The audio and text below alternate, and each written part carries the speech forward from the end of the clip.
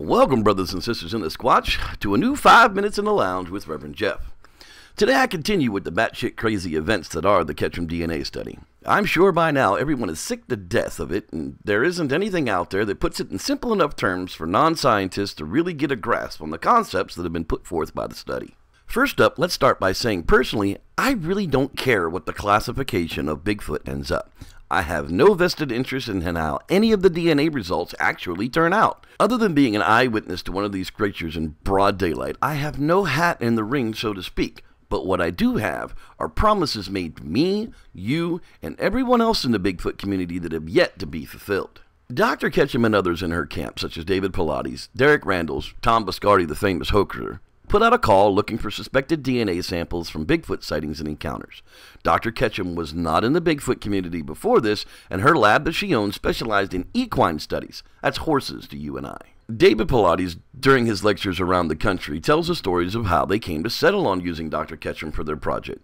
It seems the Olympic Project had already suspected that they were in possession of Bigfoot DNA samples and had been shopping for a lab that would be willing to do the work and the project. It had been stated that labs had been turning them down all around the country once the subject matter is discussed, and they were turned away at most locations, including major universities. They then looked into the private sector and had a choice of 5 private labs. They finally settled on Dr. Melba Ketchum. He never goes into the reasoning as to why they settled on her lab, but insists that she does have the qualifications to do the study, so they settled on her to do the work. Now that all that is covered, let us talk about what actually happened. I'm not going to bore you with what samples were sent where, as the BigfootReport.com podcast of Thursday the 28th of February will do that for me. Nope, I'm going to put into simple enough terms what the labs actually did on the samples. Okay, now Dr. Ketchum received a bunch of DNA samples from around the country with suspected links to Bigfoot. Her lab processed those samples to be sent out to DNA labs blind. This means that the labs that received the samples from Dr. Ketchum just ran direct DNA testing on those samples and then returned the results to her lab. This is important to realize. These labs are not responsible for Dr. Ketchum's claims and results in her paper. This really needs to be understood. They simply processed the samples and returned the results. Once Dr. Ketchum received all the blind results, she began to interpretate them. Here is where the issues began. Dr. Ketchum began to take a broad stance on what the DNA results she was returned.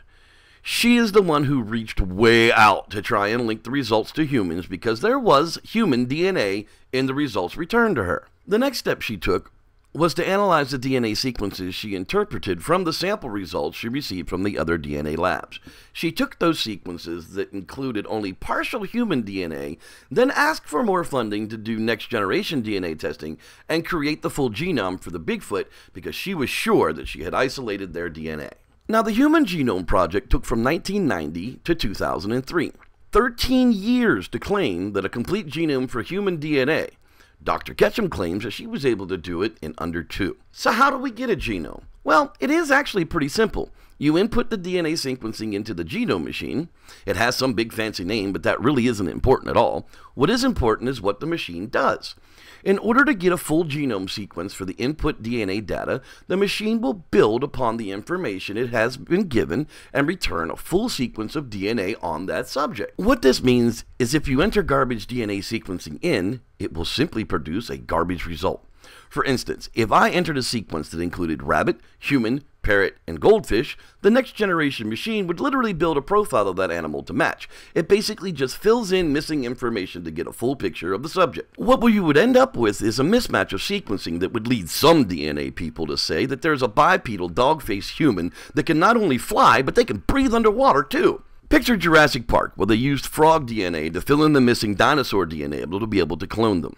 If you were to take Dr. Ketchum's results and clone them, there is no way in the world you would end up with an 8 to 9 foot tall bipedal primate. It's a lot like putting a quart of milk into the toaster and expecting warm, crispy bread to pop out. It just won't happen. This is very much like the claims that Dr. Ketchum is making and begging for anyone in the scientific community to verify. So to recap, her claims of good science just aren't true. Garbage in, garbage out. You're free to make your own decisions on what you feel Bigfoot are, but please try and take a minute to think of the possibilities that a human female and some random descendant of a lemur bred and created the human-based Sasquatch species is kind of insane. I'm not too sure about you, but Reverend Jeff here calls bullshit.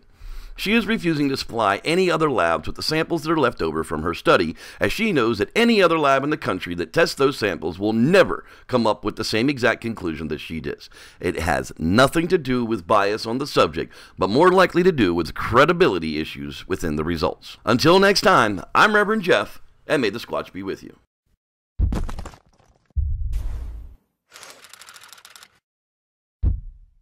Team Taser approved!